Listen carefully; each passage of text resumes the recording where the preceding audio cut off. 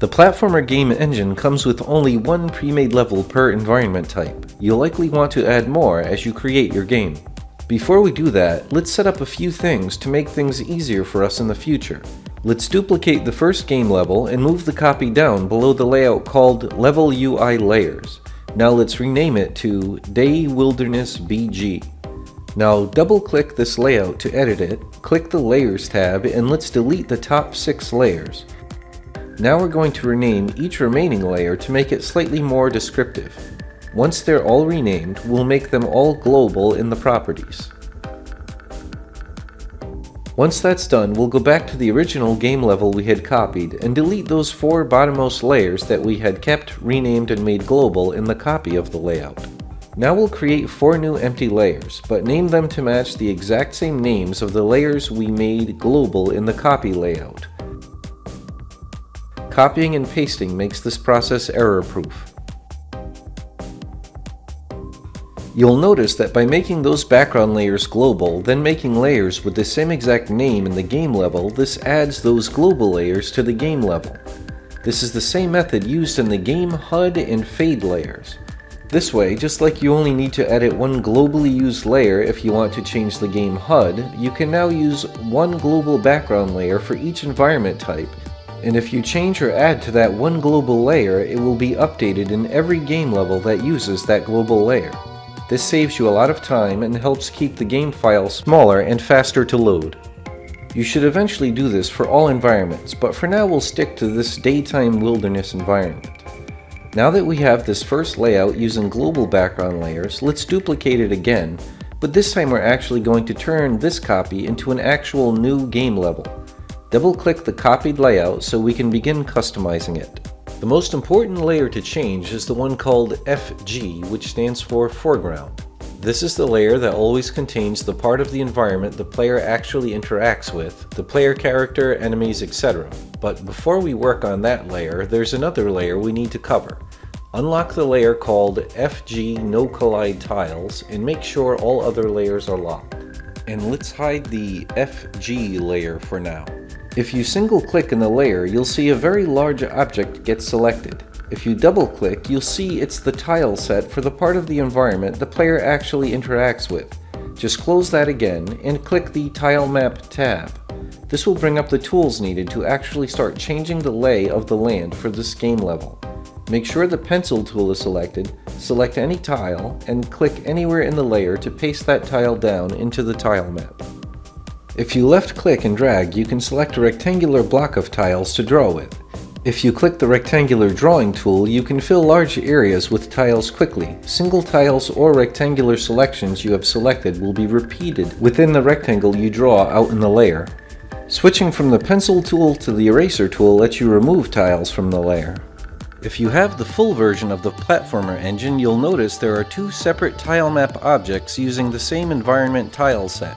The second topmost tile map found in the FG layer is only needed for levels that include areas of water. You can learn more about it in the video dedicated to adding water to a level, which I'll link to in the description. If you are certain you won't be adding water to the level, you can delete this topmost environment tile map. If you will be adding water, just keep the FG layer hidden while you're designing your level, then clear the topmost tile map by loading the empty tile map file we've included, and then follow the instructions in the Adding Water video to add the needed tiles where they should go in the topmost tile map. It's very important to know that editing this tile map only changes the look of the game level. There is a second hidden tile map used for the collisions. Lock the FG No Collide Tiles layer and unlock the FG layer. In the Tile Map tools, click the selector icon and then click in the layer to select the collision tile map. Now you can begin editing the actual collision tile map to match your new level design.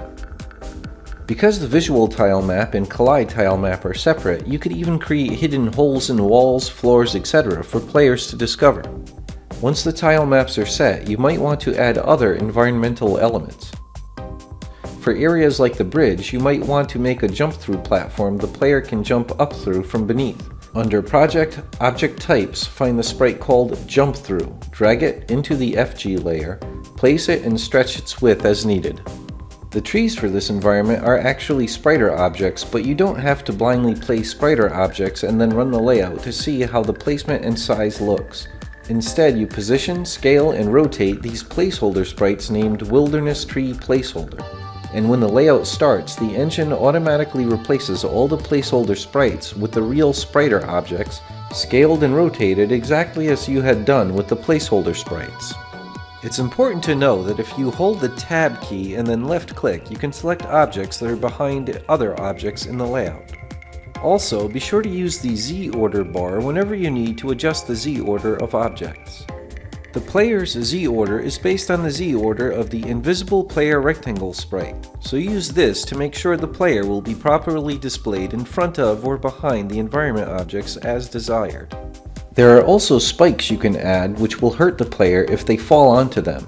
You can add a minus symbol to their height and make them ceiling spikes that would hurt the player if they jump into them. You can also add moving platforms. There are currently cloud-based ones or stone ones. Once you drag them on screen, you can change their sign behavior to make them move either horizontally or vertically and to adjust how quickly they move and how far they move back and forth. You can also find and place either the basic enemies or the flying enemies as you see fit. The flying enemies also have a vertical sine wave behavior like the moving platforms, which you can tweak to change how quickly and how far the movement will go. It's important to also place enemy turner sprites wherever you want basic enemies to turn around. This is used not only to stop enemies from walking off of deadly falls, but also can be used to make basic enemies patrol specific sections of a longer stretch of ground. You can add bouncy mushroom sprites and set their variables to affect how high the player will bounce either with the jump button held down or not held down, and also if the bounce pushes the player horizontally as well. Play with the values and test until you get your desired result. If you have the full version of this platformer game engine, you'll also need to add and adjust hill detect sprites on all slopes in order for the player's balance check animation to not play whenever the player is standing on a slope. If your level includes a deadly fall out of the layout, you need to make sure there is a deadly fall sprite and that it is below the layout. When the player reaches the same Y coordinate or lower than this sprite, the player will die. If there is no deadly fall in the level, then you shouldn't have a deadly fall sprite in the layout. As you can see, there is a layer called FFG, which represents a scrolling layer closer to the player's eyes, or camera, than the foreground layer. For the illusion of extra depth, this layer scrolls faster than the foreground layer. While this creates a cool extra sense of depth, there's a risk of the art in this layer obscuring the player's view of their own place in the foreground or obscuring critical items or enemies. To avoid this, you can position the Fade FFG sprite to the vertical position where you'd like the FFG layer to fade to transparent once the player goes lower than that. When the player goes back above that position, the FFG layer will fade back in to fully opaque. When you've finished creating your new custom level, you need to adjust a couple of things to plug it into the actual game among the other levels.